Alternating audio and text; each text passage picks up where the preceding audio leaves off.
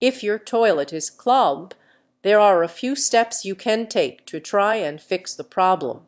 First, you can try using a plunger to create pressure and dislodge the blockage. Make sure the plunger is submerged in water and create a seal around the drain. Then push and pull the plunger forcefully but slowly to create suction. If that doesn't work, you can try using a toilet auger, also known as a plumber's snake, to break up the clog. Insert the auger into the toilet drain and turn the handle clockwise while applying gentle pressure. If these methods don't work, it's best to consult a professional plumber to avoid causing further damage.